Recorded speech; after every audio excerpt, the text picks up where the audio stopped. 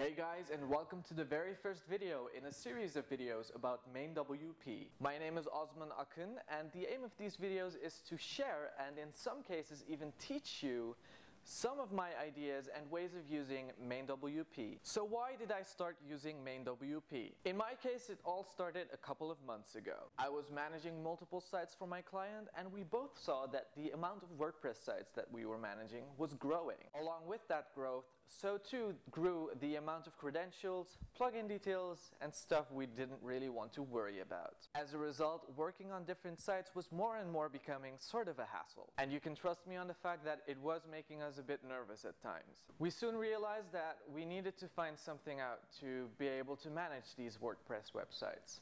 And as a result, we came across MainWP.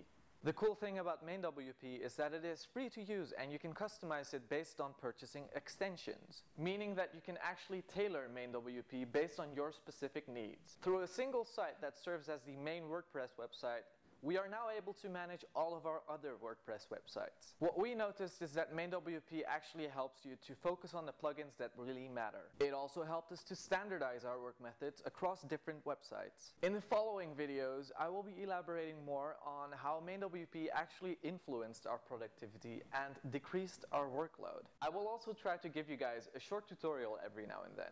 Comments are welcome and so are suggestions, so please keep them coming using the comments section down below. My name is Osman and I hope to see you again in the very next video. Take care.